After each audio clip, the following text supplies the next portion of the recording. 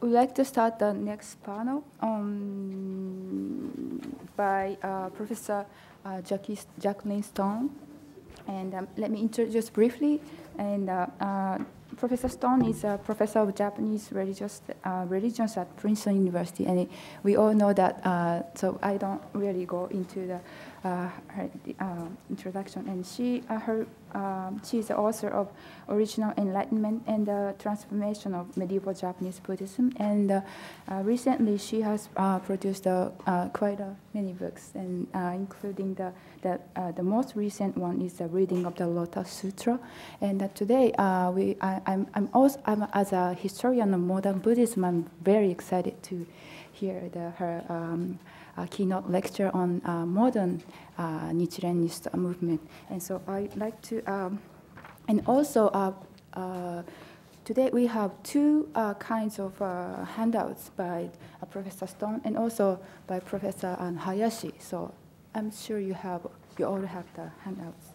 And so let me introduce Professor Stone. And her paper is on modern nationalism and the reconstructing of the Nichirenist identity. So, yoroshiku onegaishimasu.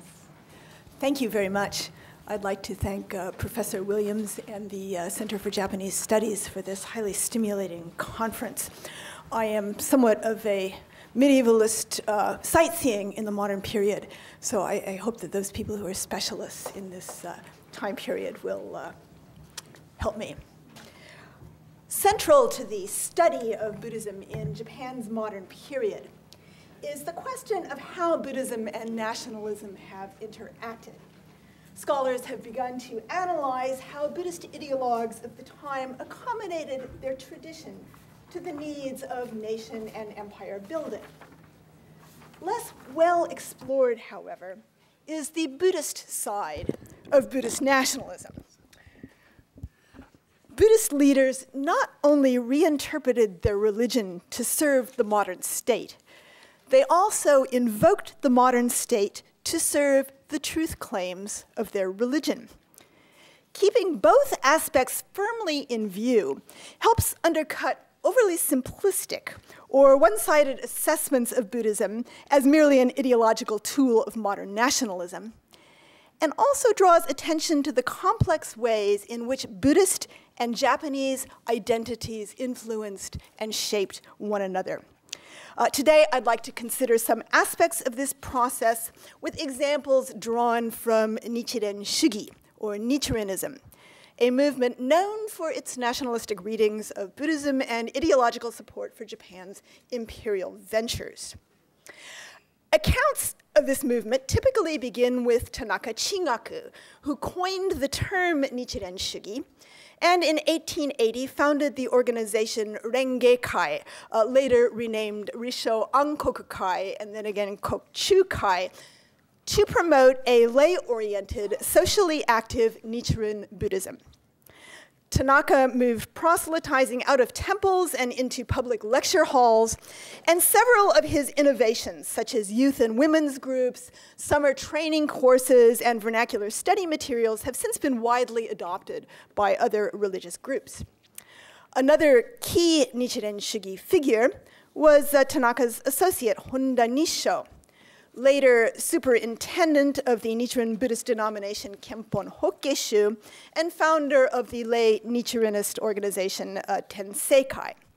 Honda's supporters, like Tanaka's, would eventually include prominent scholars, writers, military officers, and businessmen. But here I'd like to focus initially on Nichiren Shugi beginnings in order to highlight the centrality to this movement of a particular mode of Nichiren Buddhist self-definition.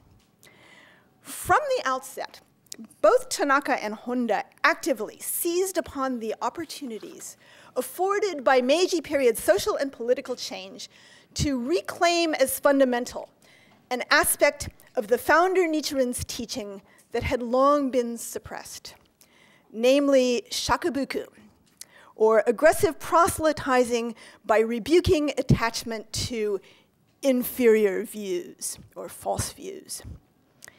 In the 13th century, as everyone knows, Nichiren had famously asserted that now, in the final Dharma age, only the Lotus Sutra leads to Buddhahood and can protect the realm.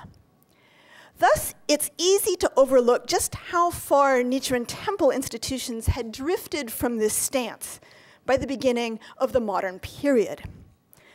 Under Tokugawa rule, laws restricted change of sectarian affiliation, and shakubuku was virtually impossible to carry out. Nichiren Shu's preeminent scholar of the Bakumatsu period, one Udanai in Nichiki, had even argued that shakubuku should be superseded in this age by shoju, a mild approach to Dharma teaching that provisionally accommodates lesser doctrines as skillful means. Asserting the exclusive truth of the Lotus Sutra through shakubuku, Nichiki said, was an outmoded approach that would harm the sect and provoke scorn from educated persons. Nichiki's interpretations constituted doctrinal orthodoxy well into the Meiji period and were enlisted to support a new emphasis on Buddhist transsectarianism, or tsubukyo. Given the loss of protected status that temples had enjoyed under the Tokugawa, the violent anti-Buddhist backlash following the separation edicts, and the establishment of a Shinto-esque state ideology, many sectarian leaders, those of Nichiren Shu included, saw Buddhism's best hope of survival in transsectarian cooperation, as James Kettler has shown. As a young man training for the Nichiren Shu priesthood, Tanaka found this accommodative stance abhorrent. Nichiren had taught that only the Lotus Sutra could protect the country, and now that sectarian affiliation was no longer restricted by law, and Japan itself was struggling to assume a place among the world's powers, for Tanaka, refuting inferior teachings by shakubuku was what the times demanded. To deny shakubuku, or to regard it lightly, is to render meaningless our school and our founder, he wrote. And he abandoned his priestly aspirations for the career of a lay evangelist. Honda, too, while remaining in the priesthood, struggled to revive shakubuku as definitive of Nichiren Buddhist identity.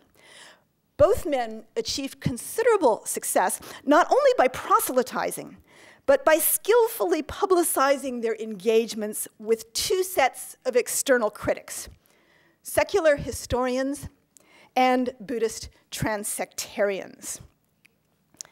In 1890 and 1891, Tanaka delivered public lectures to several thousand auditors, denouncing what he called the outrageous errors of two prominent secular historians, Shigeno Yasutsugu and Ogura Shukan. Shigeno had recently published a paper denying the historicity of the tradition that Nichiren had narrowly escaped beheading by Kamakura Bakufu officials when a terrifying luminous object fortuitously streaked against the sky just at the critical moment. This was, Shigeno asserted, a fabrication of later followers. Ogura had similarly claimed that, contrary to tradition, Nichiren had not predicted the Mongol invasion. In his rebuttals, Tanaka publicly excoriated Nichiren temples for failing to rebuke the slanders against the Dharma represented by Shigeno and Ogura's arguments, and called for a restoration of shakubuku, a league formed of like-minded members of Tokyo-based Nichiren Buddhist lay societies, numbering some 7,300 supporters. Honda Nisho similarly promoted a return to shakubuku via a prolonged public confrontation, not with secular historians, but with ecumenical Buddhists.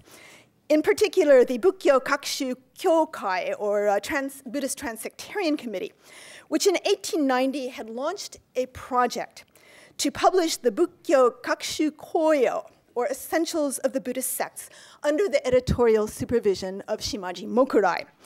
This work was to embody the spirit of the new Meiji transsectarianism.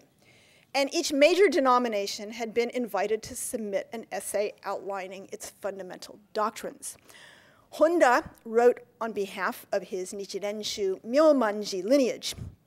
And in contrast to the accommodative shoju orientation then dominating the Nichiren doctrinal mainstream, Honda's essay highlighted the 4 declarations. These are slogans said to summarize Nichiren's criticism of other schools. Nembutsu leads to the Avicii hell. Zen is diabolical. Shingon will destroy the country. And Ritsu is treason. Unsurprisingly, substantial sections of Honda's submission were rejected by the editorial board as incompatible with transsectarian aims. Honda filed suit in the Tokyo courts and parlayed the resulting controversy into a nationwide movement among Nichiren Buddhists for the revival of shakubuku, forming the Toitsudan, or Unification League for this purpose, in 1896. So in this way, Tanaka and Honda publicly defined their stance over and against both secular approaches to Buddhist history and the Meiji period emphasis on a shared Buddhist tradition. By the turn of the 20th century, they had begun to win significant support from mainstream Nichiren Buddhist temple sectarian organizations. Now, why did Tanaka and Honda deem shakubuku so important?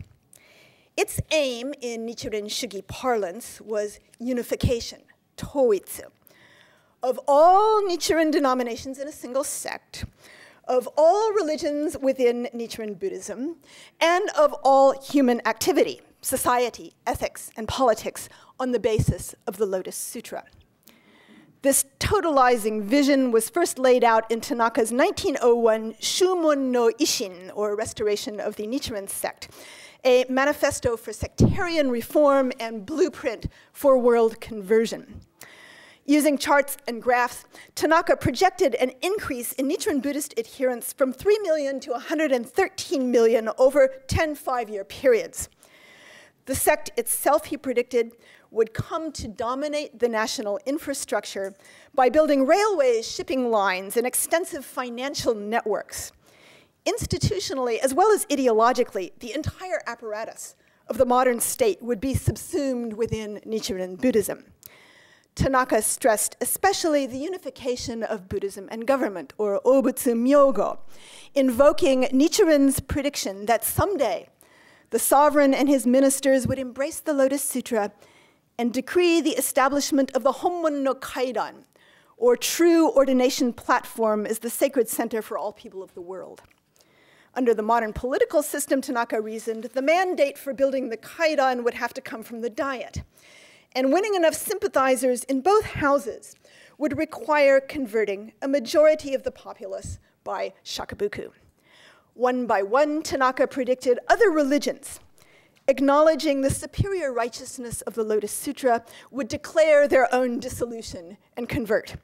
Within 50 years after the implementing of his proposed sectarian reforms, the whole nation would embrace the one vehicle. At that time, the Diet would pass a constitutional amendment abrogating freedom of religion, making Nichiren Buddhism the state creed, and formalize the merger of Buddhism and government by establishing the Kaidan.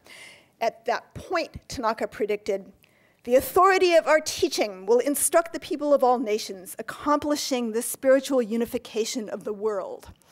And he envisioned the progress of conversion efforts abroad on a map of world unification, giving the locations of projected Nichiren Buddhist colonies and missionary bases across the globe.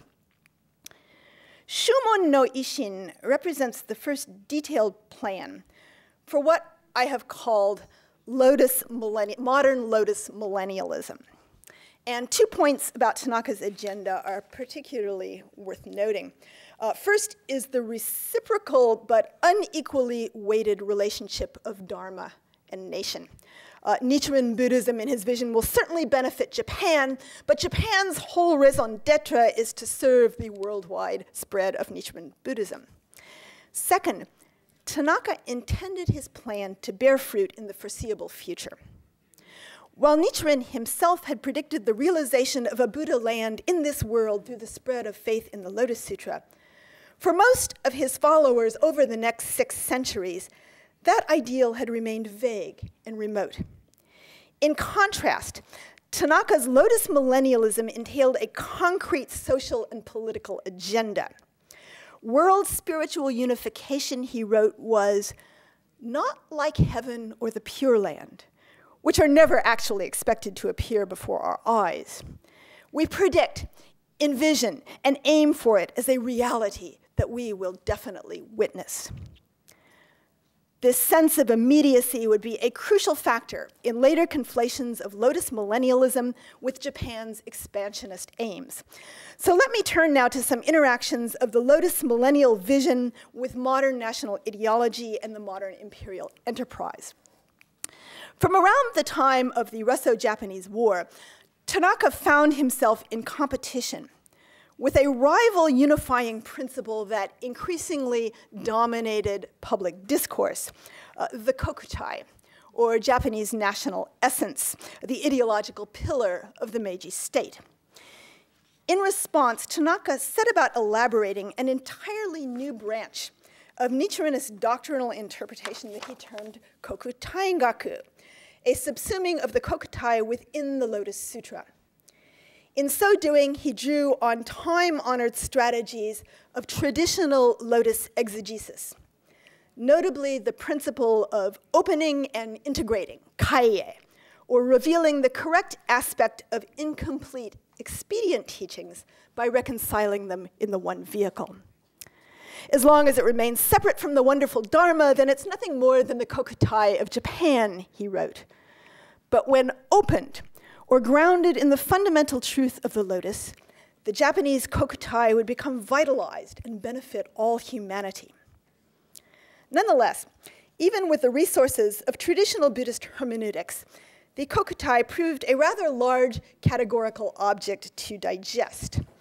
Kokutai-gaku included elements quite foreign to traditional doctrine, including the official mythos of state Shinto.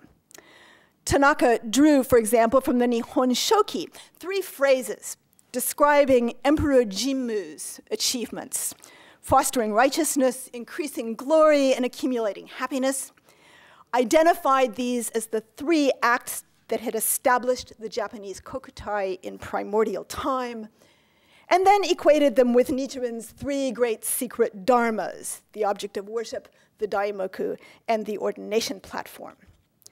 Attempts such as Tanaka's to incorporate state ideology into a Nichirenist interpretive frame inevitably changed the interpretation of Nichiren doctrine, drawing it ever closer to the national ideology it was intended to subsume. And this dynamic underlay the multiple versions of Nichiren Buddhist Pan-Asianism that emerged in the Taisho and Showa periods. Exponents, adherents of Nichiren Pan-Asianism included Fuji Nitatsu, founder of the small ascetic order Nipponzan Myohoji. Fuji proselytized in China, Manchuria, India, and Ceylon. Takanabe Nitto, head of Nichirenshu's proselytizing mission in Mongolia. And perhaps most famously, Tanaka Chingaku's disciple Ishihara Kanji, operations officer of the Guangdong Army, who was instrumental in the so-called Manchurian incident of 1931 that helped precipitate the 15 Years' War. All these figures understood the imperial project in terms of modern Nichirenist millennialism. They were by no means the only Buddhists to envision a Japan-led Asian unity grounded in the Buddha Dharma that could resist and ultimately triumph over Western hegemony. But once Japan's colonial enterprises were filtered through a Buddhist hermeneutical lens, a Buddhist interpretive lens, Nichirenist ideologues were able to draw on elements specific to the Nichiren tradition that facilitated a merging of their particular Buddhist vision with the nation's imperialist aims. So let me touch now on a few of those elements. First was Nichiren's prophecy that the true Dharma of the lotus would someday rise from Japan like the sun and return to the West. In its own time, Nichiren's assertion may be seen as one of several medieval attempts to invert Japan's marginal position vis-a-vis India and China in the hierarchy of Buddhist countries. In modern Nichirenism, however, this prophecy of the Dharma's return to the West was mapped onto imperial expansion, thus acquiring both substance and immediacy. Fuji Nitatsu, for example, saw Nichiren Buddhism as instantiating a spiritual civilization of the East, capable of uniting Asia against a culture of violence and materialistic greed that he associated with Europe and the United States. An independent practitioner not officially connected to the colonizing mission, Fuji nonetheless saw his proselytizing on the continent as a first step in fulfilling Nichiren's prediction. If this Dharma does not return west, our founder's prophecy will have been in vain, he wrote, and our bodhisattva practice will not be fulfilled.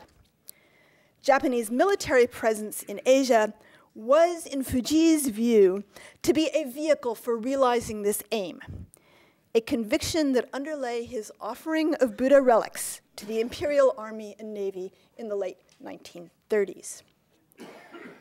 Nichirenist Pan-Asianists could even claim that spreading the Buddha Dharma abroad was a task their tradition had initiated, in the person of Nichiren's immediate disciple, Renge Ajari Nichiji, a monk said to have left Japan in 1295 to spread Nichiren's teaching on the Asian mainland. Fascination with Nichiji's legend burgeoned in modern Nichiren Shugi circles. Tanaka Chingaku had proposed this torturous etymology, attempting to derive the word shaman from shamon, or Sanskrit shramana, a title that Nichiren and his disciples had used to argue that Siberian religion, shamanism, must be the attenuated remains of a dharma taught to locals by Nichiji. And Takanabe Nitto, taking up his position as the head of Nichirenshu's mission to Mongolia in 1939, saw himself as continuing Nichiji's work. In the age of the gods, he wrote, Manchuria, Mongolia, Korea, and Japan had been a single country. It was Japan's destiny to reunite East Asia for the salvation of the world, just as Nichiji had sought to do in medieval times. Nichirenist Pan-Asianism was also fueled by predictions in Nichiren's writings of a great war, unprecedented in prior ages, and the advent of a worthy sovereign who chastises foolish ones. In context, Nichiren was referring to the impending Mongol invasion, which he saw as retribution for Japan's collective error of slighting the Lotus Sutra in favor of inferior teachings, and to the Mongol ruler who, in his view, had been prompted by the Buddhist tutelary deities to punish Japan for this offense. Nichiren Shugi exegetes, however, read these statements as prophecies of events to come. For Ishihara Kanji in particular, the unprecedented Great War would pit the rapacious West against a Japan-led Asia in an apocalyptic conflict, culminating in Japanese victory. Then the world, at last united in the Lotus Sutra, would enjoy a reign of peace under a worthy sovereign who would sponsor the Honmon no Kaidan.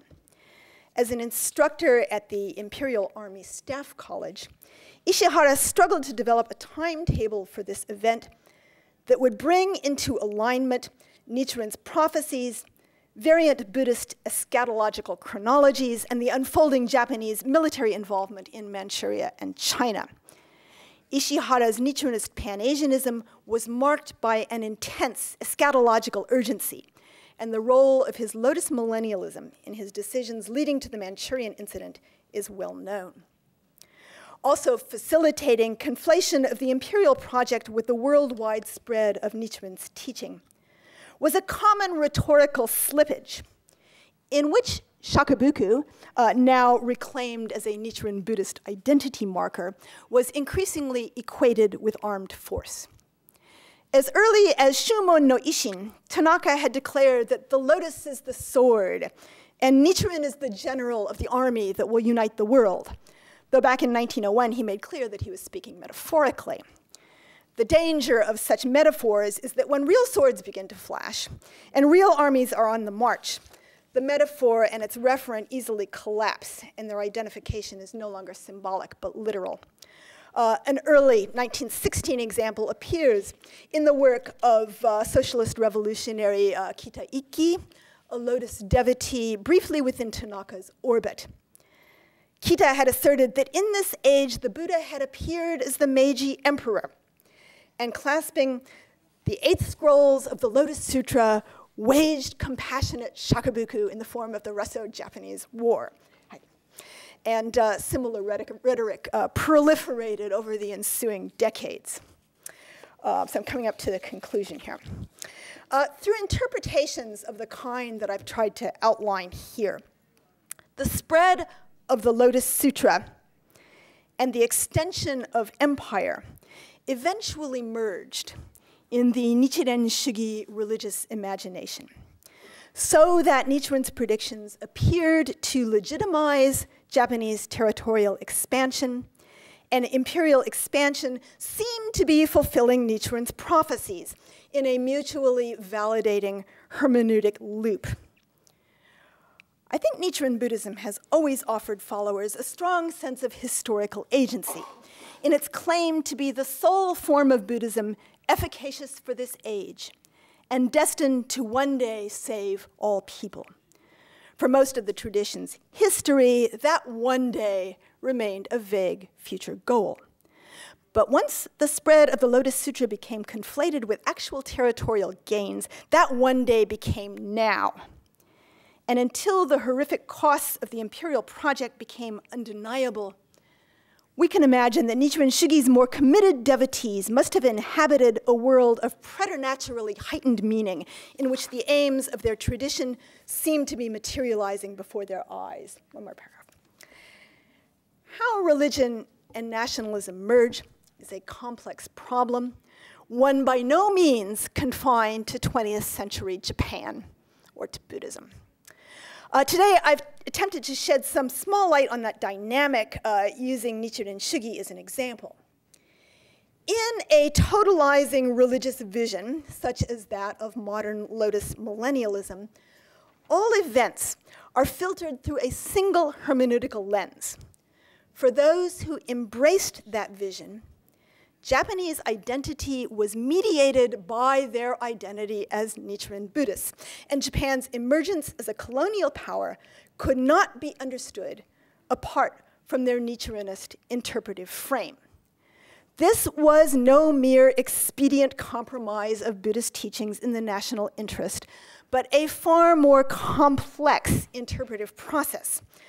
Which is why I began this talk by arguing the importance of recognizing the Buddhist part of Buddhist nationalism. But ultimately, the two elements cannot be readily disentangled. The hermeneutical frame of modern Nichiren Buddhist doctrine was irrevocably changed by what it was invoked to interpret. And for those who wholeheartedly embraced it, Buddhist and national identities became inseparable. Thank you.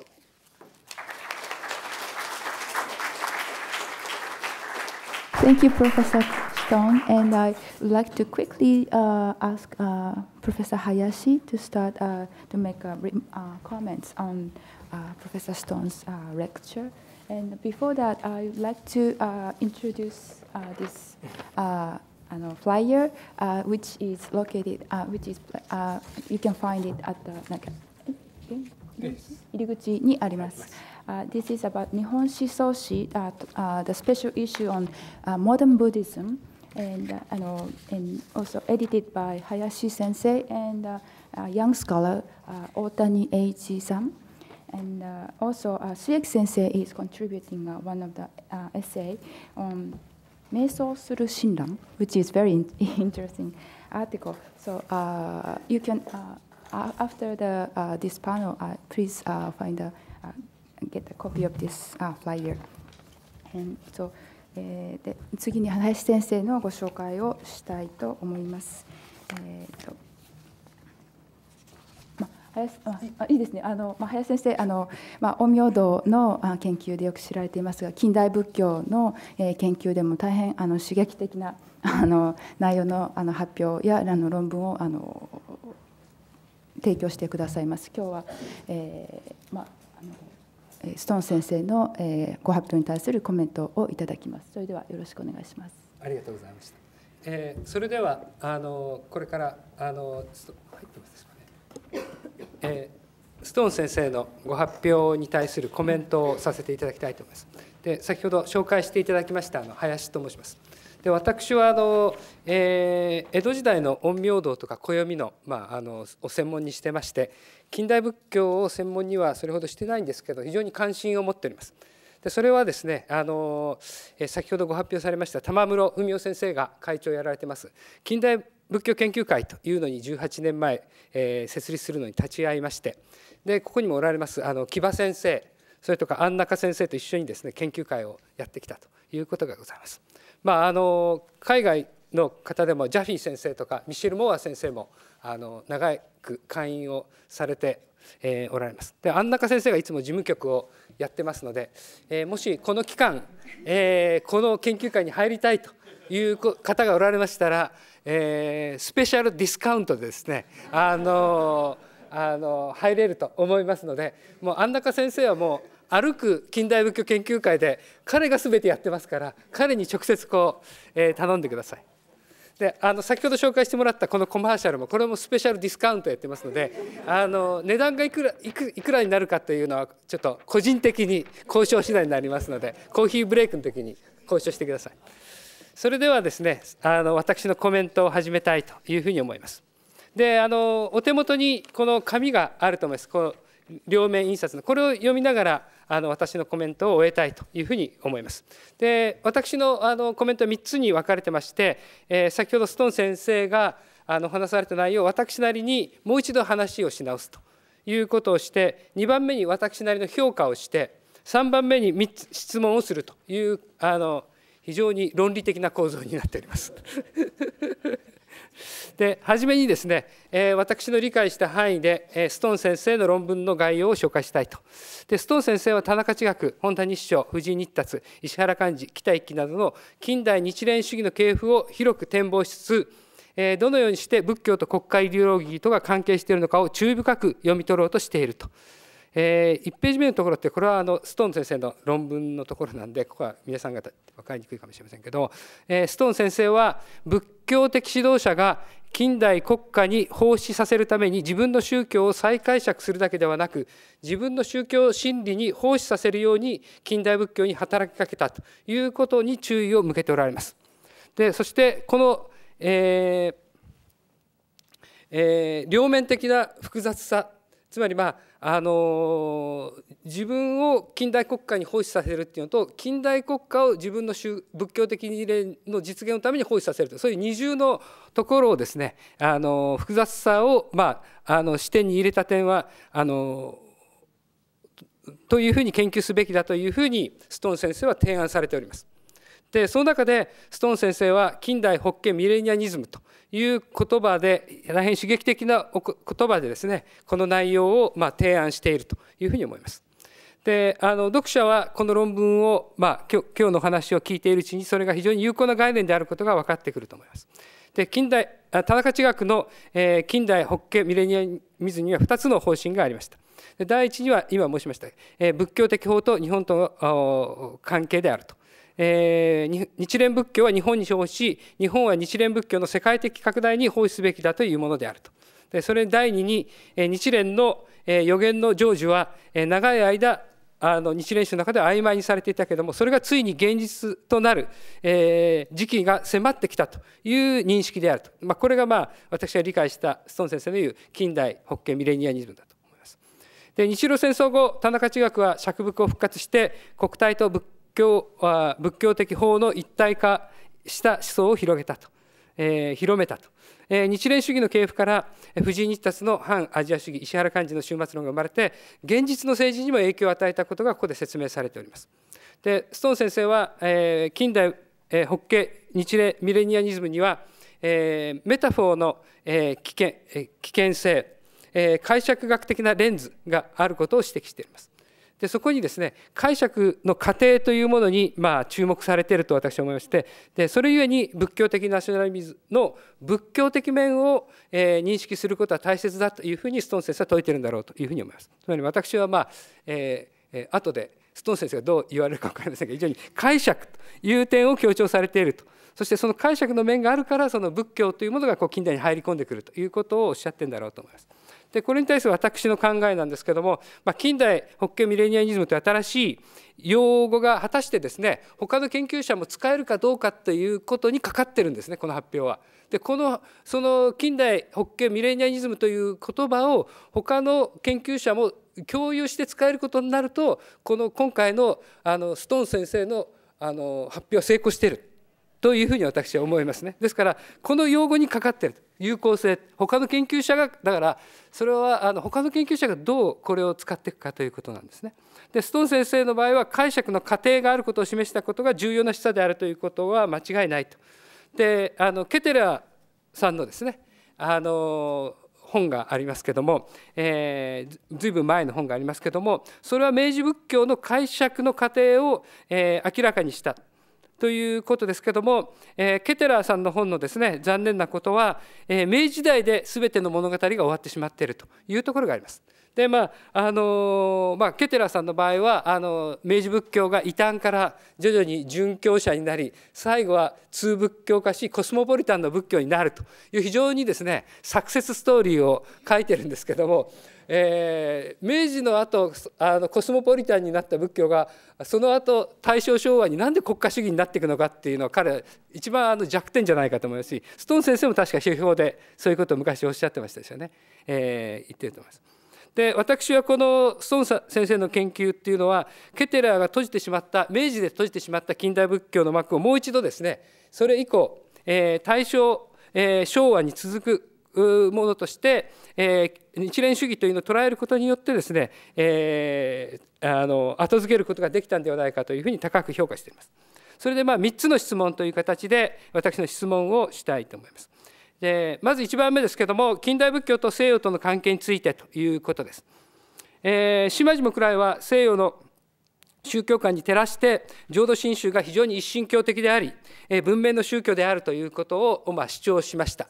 これはフランスから帰ってきたとそういうふうに主張するわけですね。でまた浄土真宗はいち早く西洋の教育制度を取り込んで僧侶養成に普通教育を取り込みました。これは最近の谷川豊さんの本が出てますけども、それがそういうことを明らかにしています。でこのように浄土真宗は西洋の宗教観、教育制度を持ち込んで近代化を図った、そういう教団です。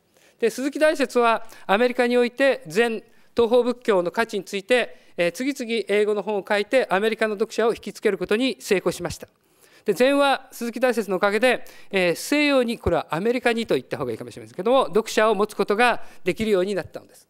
でここで私は何が言いたいかというと、浄土真宗も禅もですね、西洋とのコンタクトによって近代化の道を歩んだというふうに言えるでしょう。それではですね、日蓮主義の近代化の場合にはですね、西洋とのコンタクトというのはいかなる影響を与えたのでしょうか、あるいは与えなかったのでしょうか。で浄土真宗禅の近代化は、と同じように西洋とのコンタクトによって、仏教の近代化の道を図ったのか、あるいはそれとはもう一つ別な形の近代化の道をたどろうとしたのかということをですね、お聞きしたいと思います。ケテラーさんはですね、先ほども言いましたけども、明治仏教通仏教で説明しようとしたんですね。で通仏教化していくということを言いまして、それをさらに言い換えてコスモポリタンということを言ってますけども、今日の、ストーン先生のお話の中では明らかにその田中知学たちは通仏教を拒否している、島地木来たちがやっている、学習公用のところに入っていかないということにように見えますけども、もしケテラが言うように通仏教が近代仏教の特徴であるならば、日蓮主義というのはそういう意味で言うとケテラ的に言うと近代仏教ではないのかどうかという点を教えていただきたいと。むしろ私はケテラさんが言った通仏教って相当怪しい概念だと私は思ってますけども、2番目、ストーン先生は、仏教的指導者が、近代国家に奉仕させるために自分の宗教を再解釈すること、これは私は A と、これはストーン先生じゃなくて私が呼んでるんですね。で、自分の宗教真理に奉仕させるように近代国家に働きかけたというのが B というふうに私は呼んでいるわけですね。特に B の面を強調されたように思います。しかしですね、多くの、仏教教団のナショナリズム家は A だろうと思うんですね。他の教団は自分の教団を、国家のために奉仕させる。だから日露戦争の時に従軍層として送り込むとかですね、やってると。そういうことはやるけども、果たしてですね B はですね他の教団はやったんだろうかという疑問があります。つまり、日本国家を自分の日蓮の教えのために奉仕させるという考え方はあったんだろうか。私は、日蓮主義のことは分かりますがおそらくなかったんだろうというふうに思うわけです。で、そうするとこの B っていうのは日蓮主義のみで例外的なものなのか、あるいは近代仏教に一般化できるのか教えてほしいと言ってますけども、これは実はですね、ストーン先生が、今日提起されました近代法華ミレニアニズムという言葉についてですけども、近代浄土真宗ミレニアニズム、近代曹洞宗ミレニアニズムがあるかどうかという問題にも関わるわけですね。で、私はないと思ってるんですけども、ではなぜですね、あるという議論をストーン先生がされたらまたそこでは違いますけども、もしないというふうに私は思っていて、ストーン先生もそれを、賛同されるならば、なぜ日蓮主義からのみそのミレニアニズムというのが出てくるのかという大きい問題があると思います。それは、日蓮の時代にすでにその日蓮の仏教というのがミレニアニズムの要素をはらんでたのか、あるいはそれが近代に復活しただけなのか、あるいはミレニアニズムというのは田中知学が作った近代の創造なのかという点を教えていただきたいというふうに思います。3番目は、これは重要なことですけども、日蓮主義の、本については先ほども紹介しました11月に出る、すみません、もう一度これ何度もコマーシャルするんですけど、この本一緒に私と返事をやっている大谷さんの本で、これはストーン先生もお友達だと思いますけども、大谷さんの近代日本の日蓮主義運動という非常にいい本があったと思いますけども、ストーン先生は、今回の、研究の立場からして大谷さんのこの本に対してどういう点に、今からすると批判ができるのかというのを教えていただきます。もし批判ができるんだったら次のステップが我々には見えるかもしれないというふうに私は思っています。どうもありがとうございました。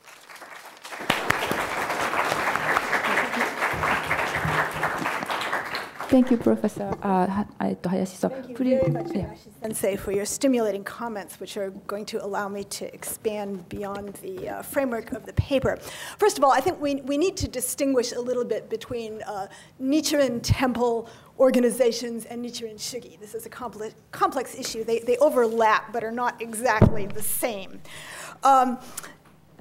Nichiren Shu, as a temple organization, is very active in proselytizing. This is in answer to the question about contact with the West. Nichiren Shu is quite active in proselytizing abroad, also imports aspects of Western education into the training of priests, and I want to defer both of those topics to Annaka Sensei, who is much more of an expert than I am. And of course, Tanaka from the Nichiren Shugi side is a real modernizer in some ways, as Richard Jaffe has written. This is the man who gave us Buddhist weddings, and very technologically savvy and coming up with really innovative ways of proselytizing. But in general, I believe that Hayashi Sensei is right. To my knowledge, we don't find either Nichiren Shu or Nichiren Shugi leaders who seek to engage Western intellectuals in the same way that Suzuki did, nor do we have this mass dispatch of promising young priests to study abroad with great Orientalists, as in the case of Honganji.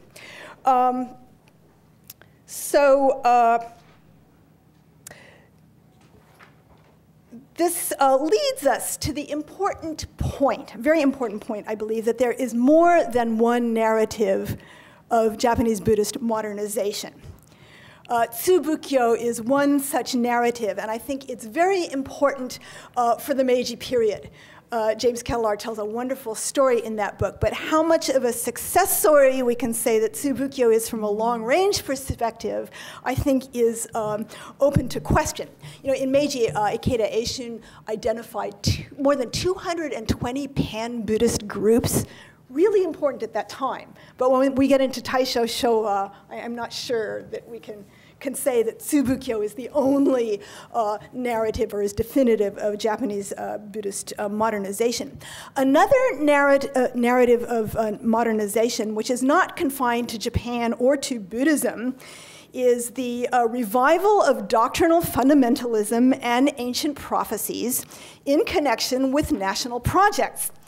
And we can see that in the newspaper. You know, it's not confined to modern Japan. And this is what we see in the case of Nichiren Shugi, which brings us to this issue of lotus millennialism. I actually used the term for the first time in an essay published in 2000, so maybe it's already failed because no one picked up on it. I'd like to stress that I'm not using the term millennialism in the narrow Christian theological sense here, but in the broader religious studies sense to denote an aspiration for realizing an ideal world on this earth, not merely through human efforts at social amelioration, but through some sort of spiritual or religious power. And no, I don't think that we have Jodo Shinshu millennialism or Zen millennialism. This is something that comes about in 1/4 of modern Nichiren Buddhism, due to the fact that we have these prophecies within Nichiren's writing that I think quite fortuitously seemed relevant, or seemed to have a relevance and an immediacy that they had not had previously. I don't think we can really call Nichiren himself a millennial thinker. You know, he does say that, yes, someday through spread of faith in the Lotus Sutra, there will be, you know, ideal rule, ideal society. But, you know, Nichiren headed a group of maybe 300 followers. You know, he knew it was going to take time. So we don't really see a strong millennialist thread in Nichiren himself, but really I think 1901 Shumon no Ishin marks the sort of formal birth of what I'm talking about as Lotus millennialism.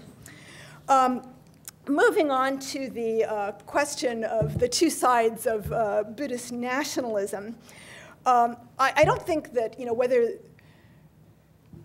one stresses the nationalist side or whether one stresses the Buddhist side, I don't think this falls out along sectarian lines. Of course, in every sect, including Nichiren Shu, there were people for whom Buddhism seems primarily to have been a vehicle for promoting national or even personal self-interest. But there were also many people, again, I believe this is across sects, not just Nichiren Shugi, but across Buddhist denominations, who at the same time were both ardent patriots and also devout, deeply committed Buddhists. And I want to take their Buddhist commitment seriously for a couple of reasons. In stressing this Buddhist side of Buddhist nationalism, I want to argue against two standpoints. One is that I think many historians have not yet adequately taken account of the importance of the role played by religion in modern nationalism. Again, this is not just the case of Buddhism in Japan, but I think that if we look at Buddhism solely as an ideological tool, we can overlook just how important Buddhism, or indeed any other religion, has been in the rise of some forms of modern nationalism. And secondly, I'm really interested in this question of how doctrine gets reinterpreted under changing social circumstances, and thus how it plays out in social practice. And there is a kind of a tendency that we see both in practitioner circles but also within scholarship to think that if only we understand Buddhist doctrine correctly, if we just get it right, that it's then going to be impossible to apply it in a way that's morally misguided or harmful or violent. So by that kind of understanding, Buddhist nationalism is already, almost by definition, a distorted form of Buddhism. And I think the issue is a lot more complicated than that. So that's one thing that I'm trying to get at, is I want to think more seriously about how commitments to national and religious identity intersect and influence each other. And the third question about Otani Sensei's book, I really don't want to criticize it. I want to bow before it. If you saw my personal copy, it's all marked up and has all these post-its. It's a wonderful, exemplary piece of well-documented research. But if I had to say one thing, and I'm hesitant to say it because somebody writes a great book and then someone comes along and said, oh, but you should have done this. I think where we go now, and that's not a criticism of him, but korekara no kenkyu, he focuses on Tanaka Chingaku and Honda Nisha. I think he was reacting against Toguro Shigemoto, who defined Nichiren Shugi as anything that vaguely happened from the 20th century on and had anything to do with Nichiren Shugi. So in Otani Sensei's book, we get a much more closely defined look at the role of Tanaka and Honda, who are, of course, essential to this movement. But from now on, I would really like to know more about the networks that form, and especially the interaction between, in 1901, Tanaka is so critical of the Nichiren Temple organization, but then there seems to be some sort of rapprochement, and they're sort of cooperating on some level. So how does Nichiren Shugi, lay Buddhism, interact with the temple organization? And then you get these peripheral figures like people like Hiraiki or Inoue Nisho, or people who are vaguely influenced and are using the rhetoric, because Tanaka's rhetoric goes way outside of Nichiren Buddhist circles and is quite influential. So a broader perspective is what I'd like to see from now on. Thank you.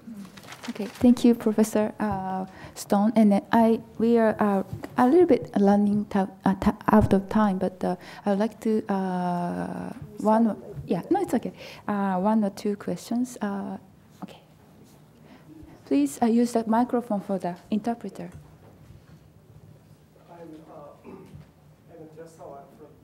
Temple University. And thank you so much for a great presentation. One question is that Nichiren Shugi as a vehicle to justify the imperialism, Pan-Asianism, but also I'm wondering, Senogiro in 1931 is a youth federation for revitalizing Buddhism. He was very famous for anti-imperialistic, anti-fascist movement he organized. I'm wondering, how would you be locate his position under the Nichiren Shugi?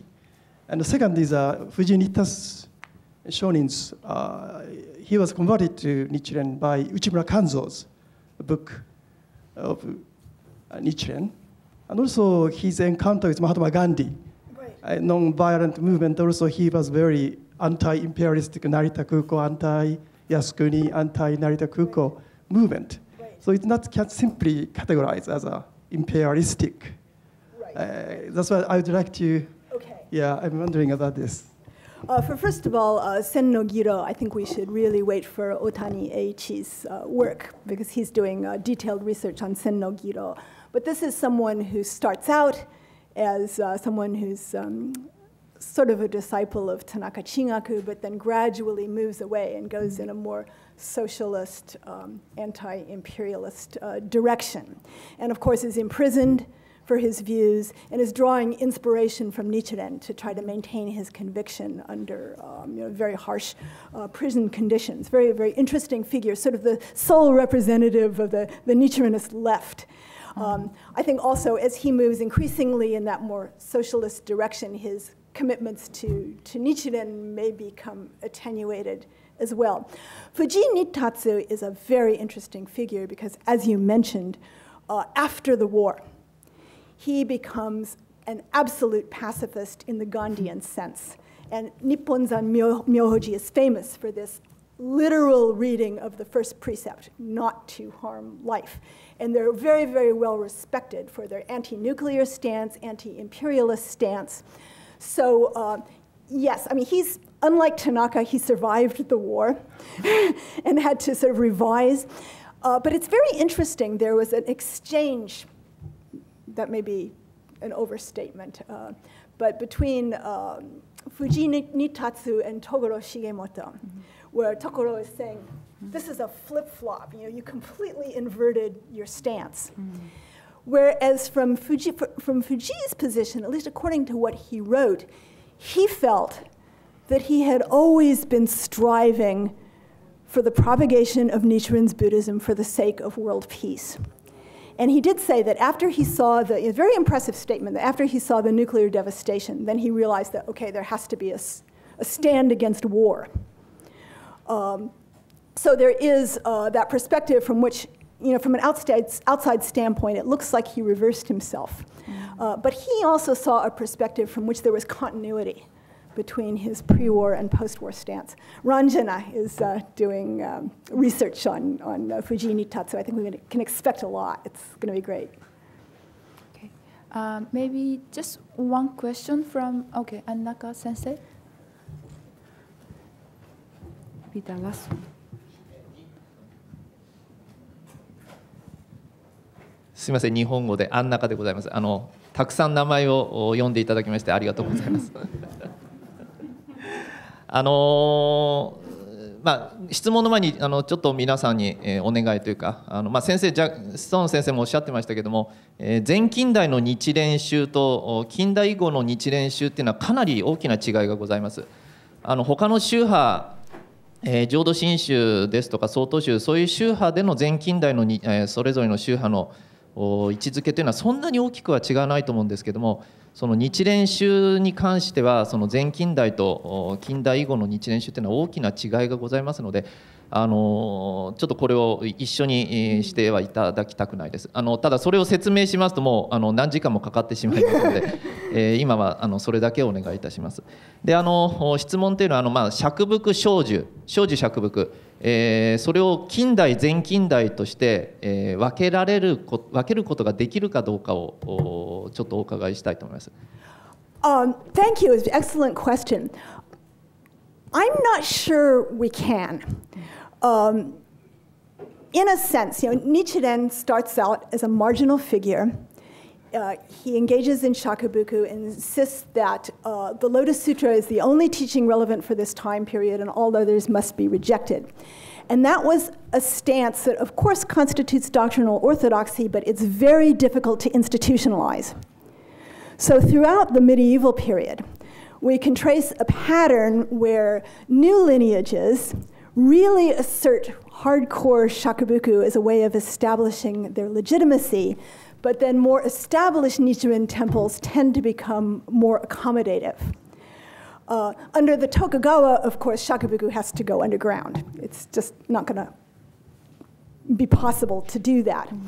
But it's very interesting that at the beginning of the modern period, Arai Nisatsu, who is a disciple of Udana Inichiki, the scholar I mentioned at the beginning of my talk, who said that shakubuku is no longer appropriate for this age, was the head of the Nichiren-shu temple organization. And he was a strong supporter of transsectarian Buddhism as a survival strategy. So the Nichiren-shu mainstream sort of starts out in support of this shoju approach. Then you have people like Tanaka and Honda coming out of the woodwork and saying, no, now the time is the legal restrictions have been removed. We can revive shakubuku.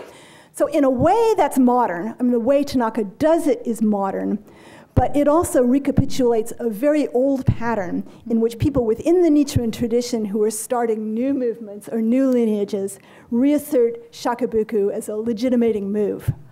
I don't know if that answers your question.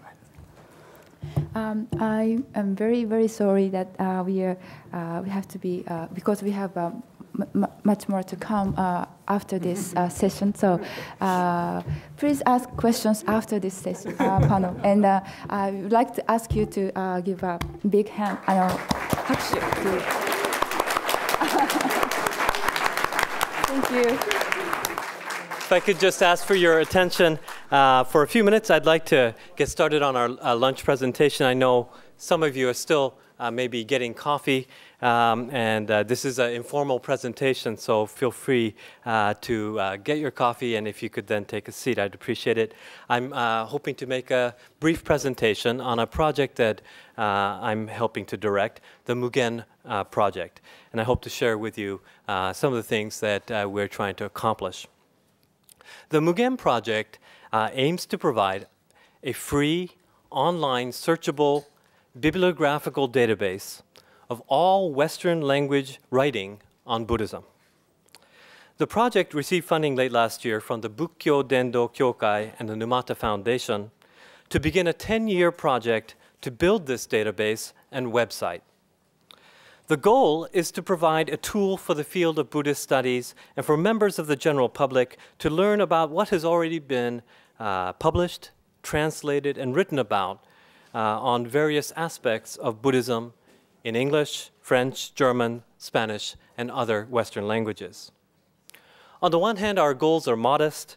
Our basic aim is to simply to provide a bibliographical database rather than a full-text database. On the other hand, we aim to be comprehensive with the task of creating an easily searchable and reliable database of every book, edited volume, chapters of books, dissertations, journal articles, and newspaper articles ever written on Buddhism in a Western language. Our hope that it will be a useful tool for researchers like you to know what has already been written on a particular monk, temple, or text, or what, for example, is already out there as translations of both major and minor Buddhist texts. We also hope that this will be helpful for undergraduate and graduate students writing term papers, as well as for members of the general public who might want to learn more about a particular Buddhist deity or a Buddhist doctrine. The project is slated to take 10 years, but we hope to make the website officially open to the public in 2011 with phase 1 of the project complete. Phase 1 involves the full searchability of the Japanese Buddhist section of the project. We're trying to cover all Buddhism, but the Japanese Buddhism section of the project, meaning that all records related to Japanese Buddhism should be fully entered, checked for accuracy, and available for the range of search options that I'll discuss in a moment. Today, I want to give you a very quick sneak preview into the main features of the website that we're developing based on roughly 10,000 records of books, dissertations, journal articles, newspaper articles, etc. on Japanese Buddhism that we've entered since last year. The first key feature of the site is a general and advanced search engine. Here we can enter the name of one of our participants today, Professor Shimazono Susumu from Tokyo, and see what comes up. And one of our features is that all these records come up, and we can display this in either MLA, Modern Language Association, or social science citation formats. And obviously, with Professor Shimazono's publications, we all know that he has a huge publication list record in Japanese. But with a search like this, we learn that he also has published quite a few works in English. If we put in another name, we just had a presentation from Professor Jacqueline Stone from Princeton. Why don't we put that in and see what comes up?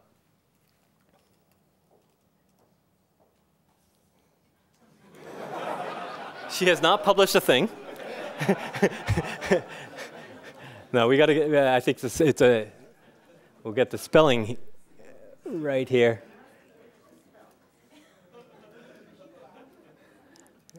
There's a surprise. Okay, there we go. A much longer list. And when we look at it, you know, from top to bottom, it goes by year here, so we can see that, you know, it includes a dissertation that she wrote many years ago, journal articles, edited volumes, chapters in edited volumes, book reviews, and so forth. And we believe that no other database available today has this kind of comprehensiveness.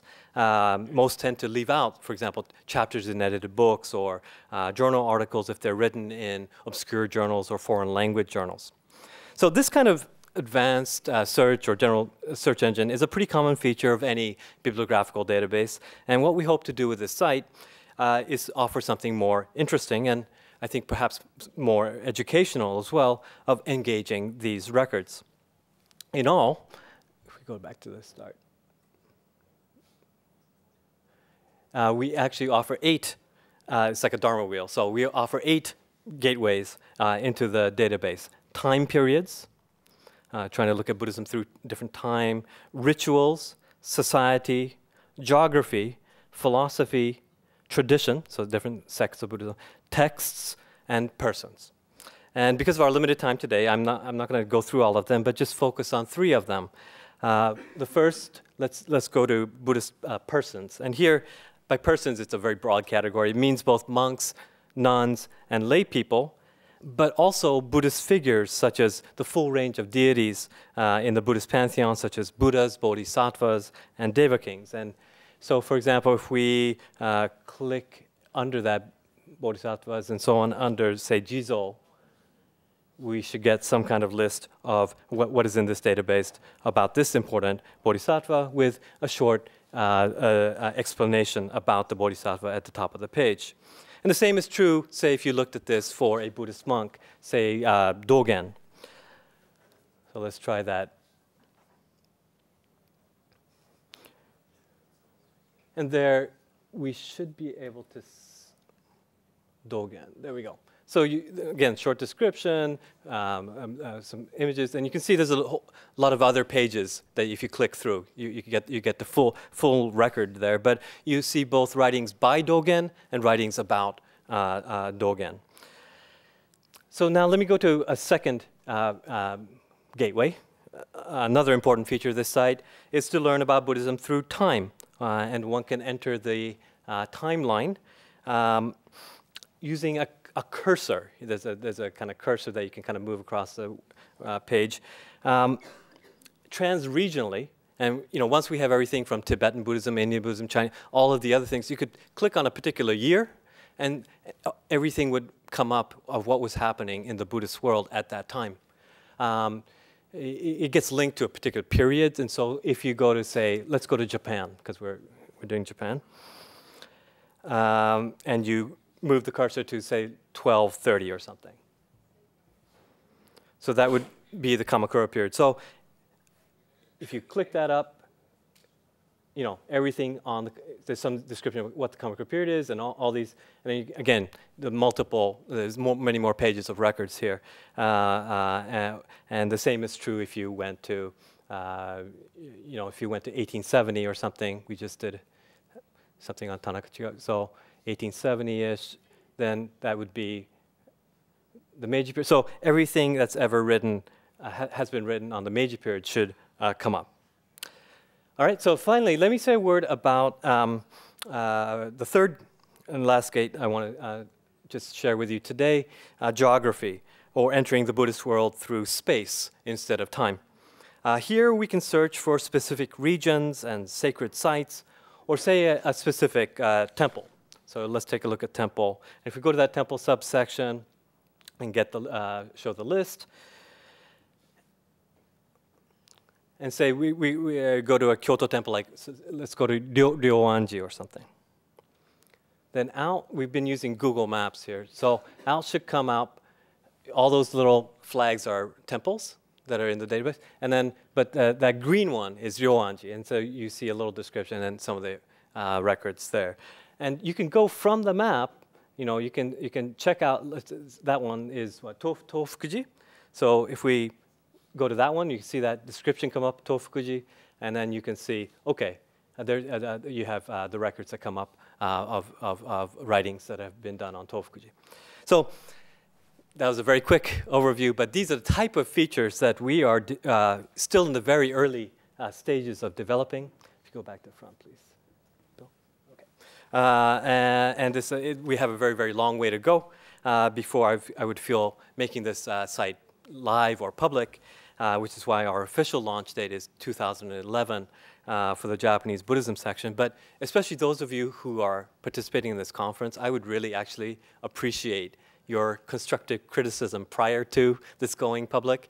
And so if in the next, so I'm very willing to share with you, passwords and access codes to just get in there and play around. And if you have any, I would just value your thoughts on how to make this site useful for you, and if you can imagine, for your students as well.